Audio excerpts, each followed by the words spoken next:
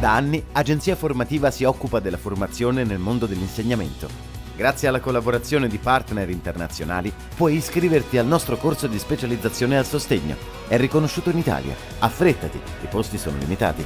Hub completamente vuota, quella di Sciacca questa mattina, 14 agosto, la vigilia proprio della festa, non si registra l'affluenza che dovrebbe esserci e i numeri della percentuale di vaccinati rimangono veramente scarsi. Nel distretto di Sciacca la percentuale è del 62,4%, i dati sono stati diffusi ieri dal commissario dell'ASP Mario Zappia, quindi un distretto che è ancora lontano anche dalla media nazionale che si attesta al 70%. Rimangono delle persone che non vogliono vaccinarsi, eppure ci sarebbe la possibilità e soprattutto adesso lo spazio.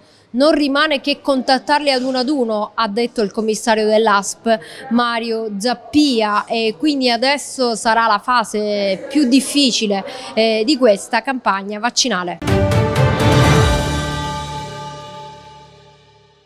Salvatore Occhipinti, le percentuali diffuse ieri dal commissario dell'ASP Mario Zappia indicano che questo distretto ha una percentuale ancora bassa di vaccinati, il 62,4%, fanno meglio altri distretti, ci si aspettava un numero più alto? Ma io non direi che è una questione legata ai distretti, ma è una questione legata proprio alla vaccinazione, perché i dati che volevo sottolineare sono i dati delle degenze Covid. Noi abbiamo i reparti ormai saturi e il dato significativo è che tutti i non vaccinati sono i pazienti più gravi. Eppure questa cosa che lei sottolinea, che è importantissima, ossia che si ammala chi non è vaccinato, non è da sprono, da sollecito per chi ancora il vaccino non l'ha fatto. Stamattina l'hub è vuota, il 14 di agosto si capisce che molta gente sceglie il mare, però chi non si è vaccinato e magari pensa ancora di fare una vita normale non ha capito che rischia tantissimo. Evidentemente no.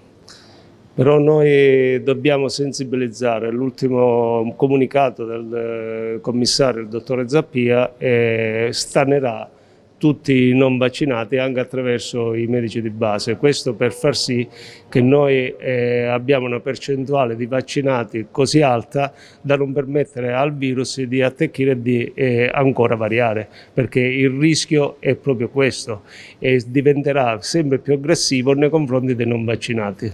I dati sono ormai conosciuti a tutti, i vaccinati rischiano molto di meno se non nulla. Ricordiamolo, in questo momento possono venire qui gli over 12 anche senza prenotazione per poter fare il vaccino, quindi questo lo ricordiamo, è l'ultima delle disposizioni della regione Sicilia, dell'assessorato alla salute, quindi qui si arriva con molta facilità, non c'è fila, non c'è più coda, non c'è più veramente nessun motivo per non fare il vaccino. E lei dalla sua esperienza lo può dire, quante persone si sono sentite male, a parte quei lievi sintomi che ormai conosciamo?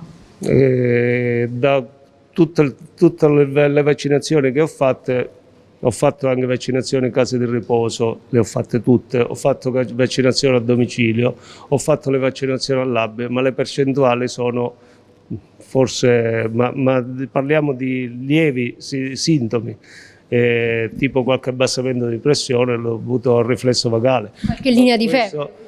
Ma linea di febbre noi non lo sappiamo, ma è legato proprio ai vaccini, la linea di febbre, che può esserci come non può esserci, ma questo non può essere un dato da non permettere alle persone di vaccinarsi, perché quello che bisogna attenzionare è la degenza che si ha al momento, e non solo, bisogna anche sottolineare i dati, i postumi di chi ha preso il Covid, perché questi magari qualcuno non li attenziona come meriterebbe, perché chi ha avuto il Covid e non è vaccinato, ci sono dei postumi anche a lunga gittata, per cui io inviterei la popolazione tutta a vaccinarsi. Ad oggi non abbiamo controindicazioni all'effettuazione del vaccino, neanche per le signore gravide e per chi è in allattamento, per cui siamo molto sicuri dal punto di vista vaccinale.